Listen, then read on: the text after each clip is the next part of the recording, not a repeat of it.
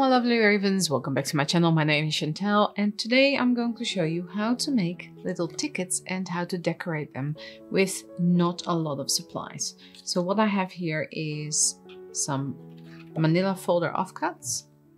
I have some stamps for decorating. I have some used tea bags, doily, paper bag, brown paper, tea stained paper, tea stained kitchen towel, some book pages, and that's about it really, and some glue of course.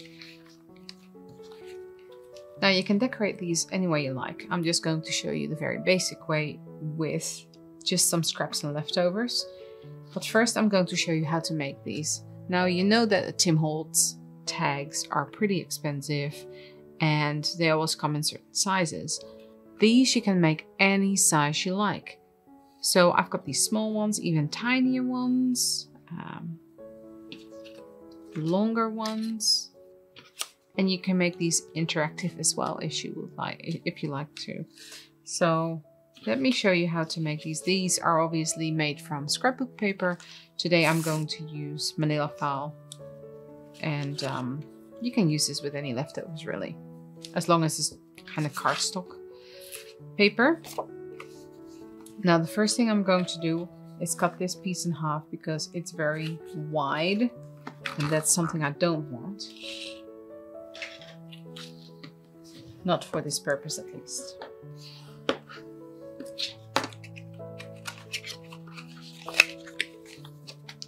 And because I want mine to be vintage, I'm just gonna tear this. You can cut this as well, of course, whatever you want. That will do. Now, let's see. Let's cut off a little bit of this excess. There we go. Let's see. I want that corner to be straight. There we go. And now I can decide how wide I want these tags to be. So the height of this one is about 2 1/4 inch or 5.5 centimeters, and it's about 18 centimeters in length. So for this size, I think I would just fold them in half because I like this size ticket. Now what you're gonna do is either cut the corners off straight or with a bit of a curve. You can also do this with a hole punch. This is what I would normally use. If you cut them off straight, it would look different. So I will make two, one with straight edges and one with rounded edges. Rounded edges. Just gonna snip off a quarter of a circle. Same here. And then with these ones, you're gonna just cut off little corners.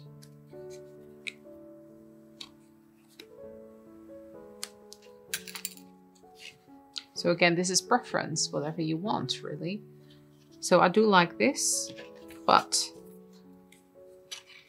I also do like this. And this is more that vintage ticket feel. But you can definitely just use this if you don't have a hole punch or you don't want to cut around in a circle. It's absolutely fine. Now this is basically the basics of making tickets. I'm gonna make a few more so I can show you how to decorate the small ones as well. Now when you have this long strip, this is 1 inch wide and however long you want it to be.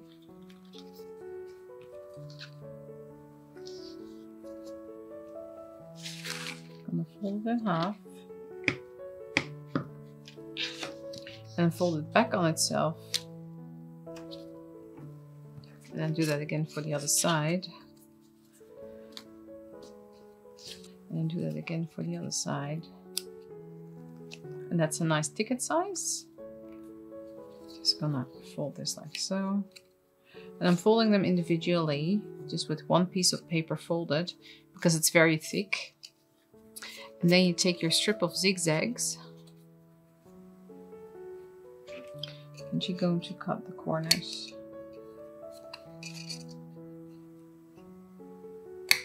There you have a strip of tickets. It's that easy. And if you're using stamps, decorating is gonna go even faster. I might show you stamps with like half the tickets as well. So where did my other ones go? There. These ones for my sake, because I like the rounded edges a little bit more than these edges, I'm gonna round these because I will be using them in my projects. There we go. So we're gonna do stamps on those and normal decoration on these.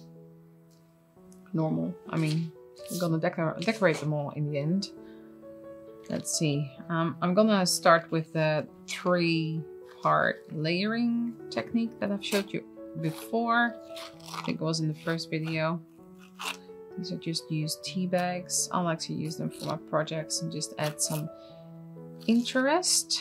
Because look at that effect. Isn't it beautiful? And it's that semi see-through. So mine are gonna be very vintage based.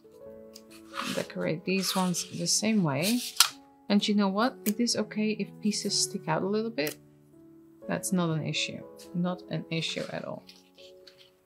I'm going to glue down these pieces. I am going to grab my ink.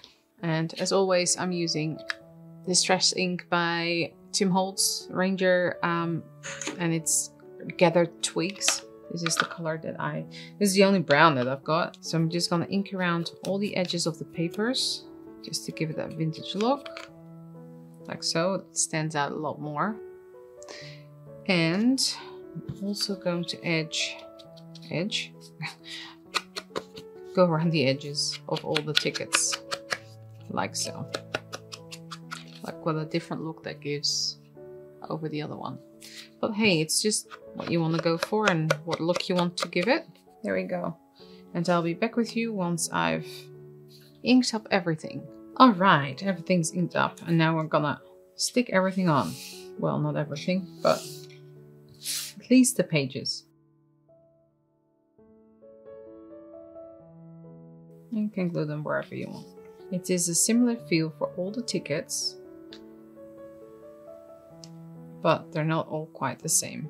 You can of course put them all the same, like that is, there's no rhyme or reason really. Next up is adding some texture. I have some kitchen towel here and some of the tea bag. You can use fabric, ribbon, lace, more paper, whatever you want really. I'm going to use some of this stuff and some of that stuff, and now I see that the contrast is not really there. So first I will add some brown paper. So now that contrast is there. There we go. Something like that. I'm gonna stick all these pieces down and then add that texture. And this is what we have so far. So now I'm going to add that texture. And you can see that the pages are slightly shining through, and that is what I wanted.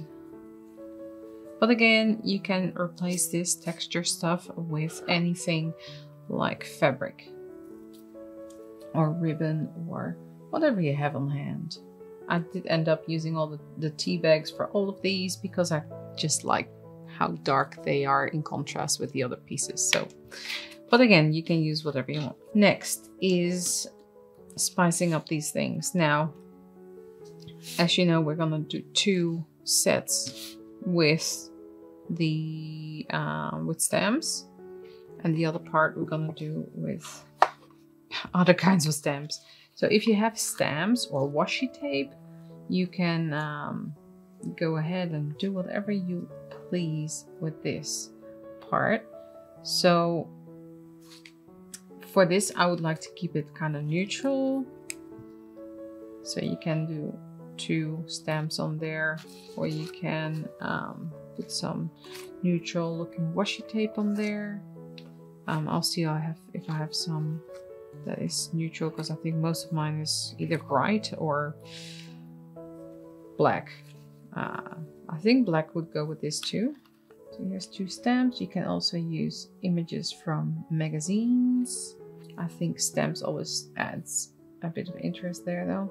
If you have cutouts of words, you can overlay them on here as well. You can go as crazy as you like. And even these pops of color do great on these little ones. I'm gonna go ahead and find more stamps and I'll be back with you when I found them all.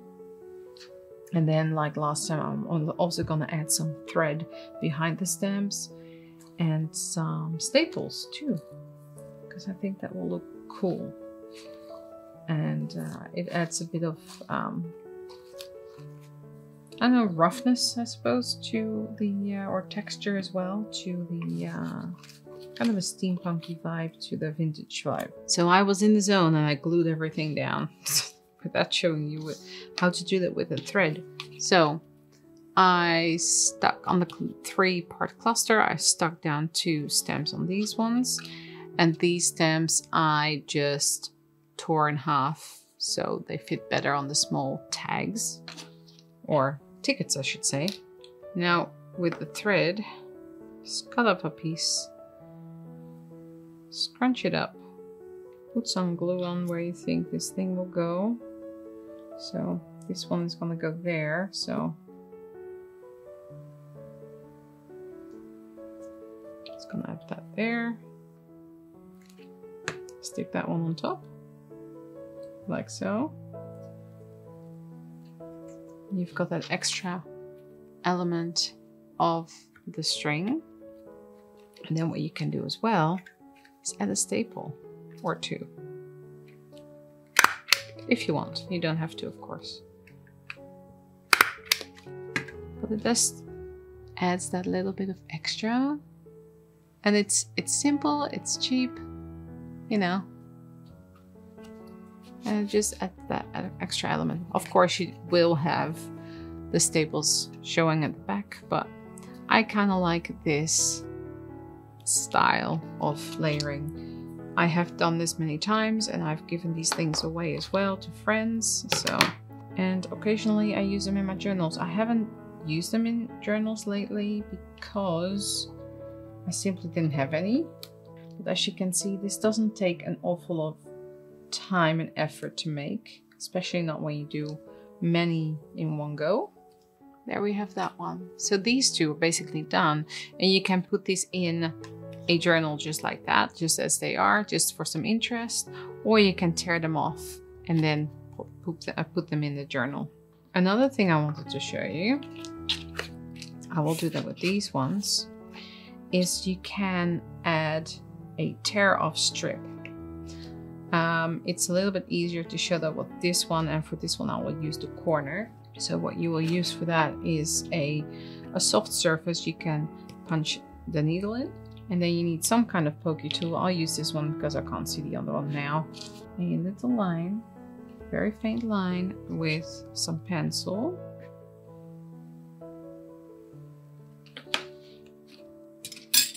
And this is how you can make this interactive. If you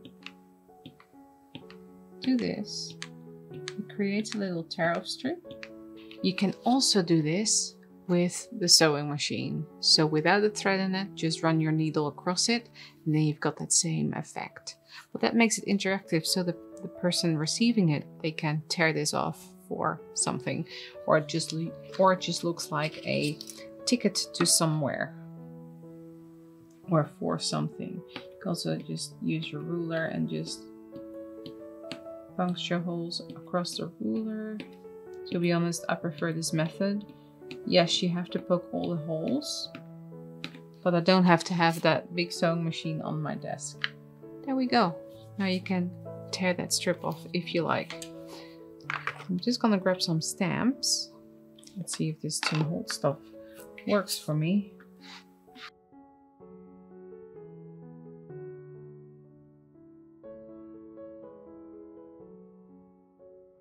It's pretty faint, so I am going to grab some of my black ink and a different stamp and see what else I can do.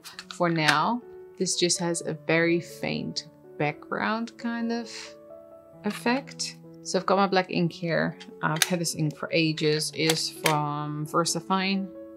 And I really do like this black ink. So I have a row of birds here. And I have some ticket-like stuff. So I think this ticket would look cool on this side. I'm just gonna put the ticket element in the ink. And then try and put it on there. So there's that ticket element. And then this part says this moment. And that could go in that top corner here.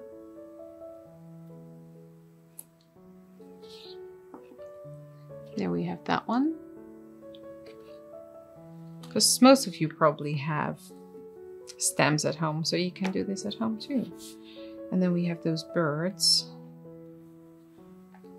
Just gonna stamp the whole thing. Gonna run that across here.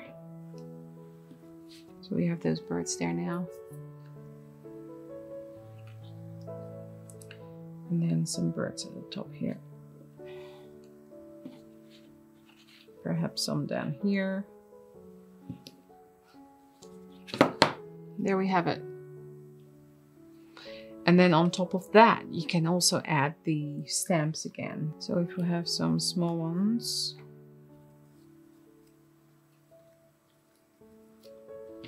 And then I think I would like to add the thread. Where's my thread? There.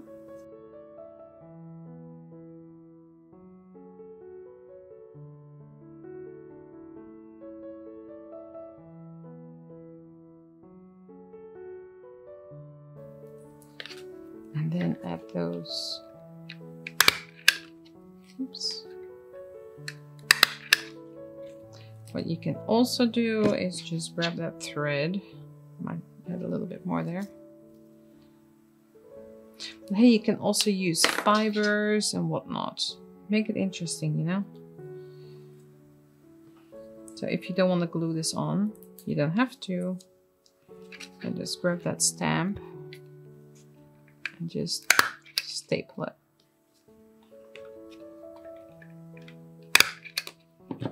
And that staples everything into place. So there's the one with the stamps.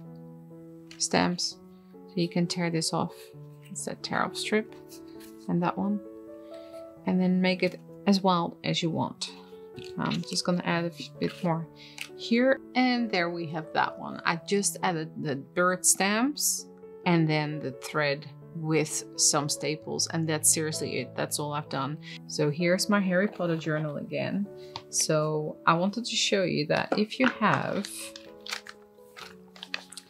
let me see, a booklet like that, and you want to add a little element without, you know, having to glue everything on top of the booklet, but you want to have a little tester first, you can add a little tag there, or you can add one of these on top. You can add it to a corner of a page, or as a tab at the top, or like at, well, that's one of the other booklets. If you have a tag, you can add this to a tag. If the tag is a little bit bigger, you can add that and make it a pocket in the tag. The possibilities are seriously endless. But now, obviously, we need to put all of these in this journal. So, I did not make that one. I still don't have any pockets. So, this one, for instance, we can just tuck in there. And we have this one.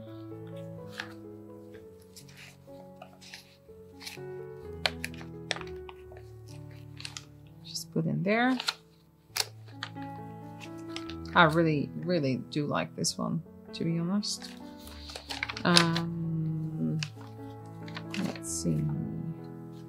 see. I always like to divide it a little bit, and we can wrap this around here and add that with another paper clip. At the top even. And